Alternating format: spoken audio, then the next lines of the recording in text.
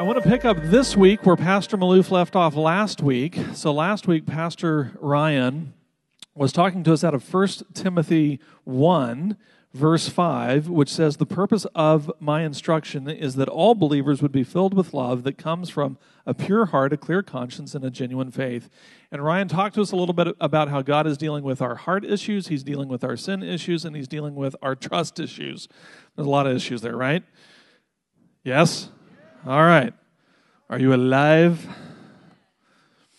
So if you breathe, you probably deal at some level or another with heart issues, with sin issues, and with trust issues. And Paul says that God wants to touch those. He wants to deal with those so that you can learn to love and to be loved. Yeah? So that's good. Well, I was listening to Ryan last week and just kind of thinking about, a common thread through all three of those, at least in my own heart and perhaps in yours, because I know that, I'm an alien. I'm weird. Pastors aren't real people, right? That was my favorite, was when one of my friends told me one time, "You understand pastors aren't real people." I'm like, yeah, I thought I was. But I don't know about you, but for me, when I think about heart issues, sin issues, and trust issues, the one common thread that runs through all of those as a barrier is fear, right? I look at those things and I think, God says, "I want to deal with your heart issues," and I'm like, yeah, no, thanks. "I want to deal with your sin issues." What sin issues? I'm practically perfect in every way. Just ask me. I want to deal with your trust issues. Go talk to my wife. Deal with her issues. I'll help you. No, we have to overcome fear. We have to get at this point of how does God want to deal with our fear so that He can deal with us as a person, so that we can become the full human person that He created. Yeah? Because what He created when He made you was absolutely stunning and amazing. He impressed Himself. The Bible says that. It says He made mankind, and He says it is very good. And when He made you, He thought, man, I did good work. Right? And He wants to see you become fully what He's created. So to start that journey, that thought, I want us to consider a story. We actually find the story written down in 1 Samuel chapter 24. I'm not going to read out of that passage. I just want to tell you the story that you could read there if you wanted to. And it's the story of a guy by the name of David. Now, David's an interesting character because he is anointed king long before he actually becomes king. There's another fellow who's king at the time that he's anointed to become king of Israel. And that fellow's name is Saul. Saul didn't quite understand all this. He wasn't getting all this. He wasn't picking up. And so finally God said, "I'm having a V8 moment, and we're going to change horses here." And so He anoints David to be king, and off we go. Well, God sends David to make Saul successful. Now that's interesting, eh? Here's one king. He's not working out so well. So God's judgment of Saul is He sends someone to make him successful. And David did really, really good. But in doing really, really good, it exposed Saul's heart. And Saul responded to David not with praise, not with gratitude, not with, "Wow, I'm so happy that God sent you to me," but with jealousy and envy and fear. Right? So what happens is Saul rejects David. And David ends up running from Saul for years. And he eventually kind of collects this ragtag band of ne'er-do-wells and trains them to be an amazing army. And an army, in fact, as good, if not better, than Saul's army. This only further provokes Saul's fear. And so we see this period of time in David's life where he's running from his old boss. And running and running and running and running. So we pick it up in chapter 24, and it's probably a Thursday. The Bible doesn't really say. We've forgotten. But let's just assume it's a Thursday. It's a normal Thursday. You wake up in a cave, hoping that Saul doesn't find you and kill you today. Just like yesterday, just like you expect tomorrow will be. Okay? He wakes up with his army. They found a nice cave. It's a nice deep cave. It goes back a ways. You can hide a couple hundred guys back there. It's a nice spot.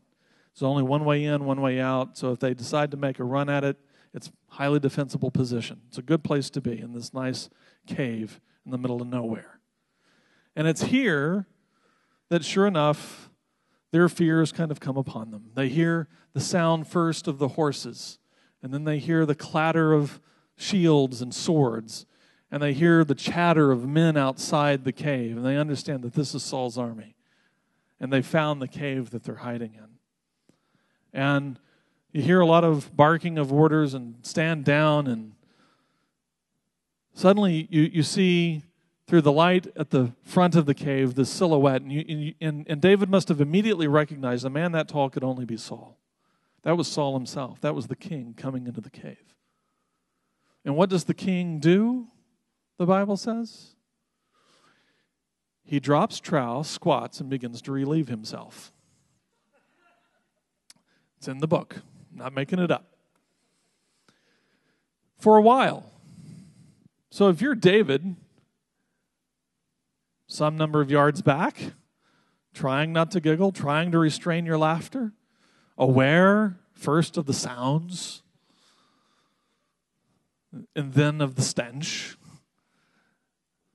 here is the great mighty Saul doing his thing. And all of David's friends are looking at him saying, David, God has answered your prayer. He's weak. He's vulnerable. He's completely helpless. Take up your sword and kill him. And this is all over for all of us. We'll anoint you king. You've already anointed king. We'll proclaim you king, and we'll be on our way. Now, David was a clever young man. David understood, if I come to the throne by means of assassination, it means only that when I come to the throne and someone doesn't like what I do, they now have perfect legal precedent to assassinate me. So he has another thought. He goes to where Saul has thrown his robe, and he uses his sharp sword to very quietly cut off a piece of the corner. And suddenly his heart is stricken. He recognizes immediately that he has now dishonored his king. And instead of feeling triumphant, he suddenly feels a wave of remorse. Well, Saul finishes his business, tidies up, I hope, exits the cave. And who exits the cave with him but David? And he holds up the piece of fabric and then bows to his face. In other words, David put himself in the same posture, in the same position that Saul had been just moments previous toward David. And David says, I have dishonored you. I ask for your forgiveness. But why are you chasing me? Don't you see that if I'd wanted to kill you, I could have done it right now? Right? Probably some years later, probably in reflecting on that kind of a moment, because David frankly had a number of these kinds of strange military moments, but probably thinking back on this sort of moment, he engages in poetry, and he writes what we now have as Psalm 27. And that's where I really kind of want to pick up this morning. So if you have your Bible with you, I'm going to read out of a different translation than what you probably have. And so that's going to be okay. We'll throw the words up on the screen, okay? But I want us to read Psalm 27, and we're just going to read the whole thing through and then sort of look at what did David really discover about overcoming his fears out of a situation like that. And so it starts this way. It says, the Lord is my light and my salvation. Whom shall I fear? The Lord is the strength of my life. Of whom shall I be afraid? When the wicked came against me to eat up my flesh, my enemies and my foes, they stumbled and fell. Though an army may encamp against me, my heart shall not fear. Though war may rise against me, in this I will be confident. One thing I have desired of the Lord, that will I seek, that I may dwell in the house of the Lord all the days of my life, to behold the beauty of the Lord and to inquire in his temple. For in the time of trouble he shall hide me in his pavilion. In the secret place of his tabernacle he shall hide me. He shall set me high upon a rock. And now my head shall be lifted above my enemies, all around me. Therefore I will offer the sacrifices of joy in his tabernacle. I will sing, yes, I will sing praises to the Lord. Hear, O Lord, when I cry. with my voice. Have mercy also upon me and answer me. When you said, seek my face, my heart said to you, your face, Lord, I will seek. Do not hide your face from me. Do not turn your servant away in anger. You have been my help. Do not leave me nor forsake me, O God of my salvation. When my father and my mother forsake me, then the Lord will take care of me. Teach me your way, O Lord, and lead me in a smooth path because of my enemies. Do not deliver me to the will of my adversaries, for false witnesses have risen against me, and such as breathe out violence. I would have lost heart unless I had believed that I would see the goodness of the Lord in the land of the living. Wait on the Lord. Be of good courage, and he shall strengthen your heart. Wait, I say, on the Lord. Now, I want us to take all the way back up to the very first bit of this poem. The very first verse of this poem says this: the Lord is my light and my salvation. Whom shall I fear? The Lord is the strength of my life. Of whom shall I be afraid? A lot of folks, and even translations, will try to take this and say that, well, the poet here is being redundant in order to be emphatic. And there's something to be said for that. That's a legitimate way to see this. But there's, I think, a deeper, richer thing here. And that is, he's saying, the Lord is my light, meaning what? God is the lens through which and the means by which I perceive everything and everyone around me. It is God that provides the way I see the world. And God is my salvation. I am one who is commissioned by God to advance his kingdom on the earth. I am like an ambassador from heaven here on earth. And that is a scary and risky place to be, except that God backs me up. Yeah? He says, you are my light and you are my salvation. Whom shall I fear? Now, this word fear is a little bit like the word awesome and awful and awe in the English language. And this is what I mean.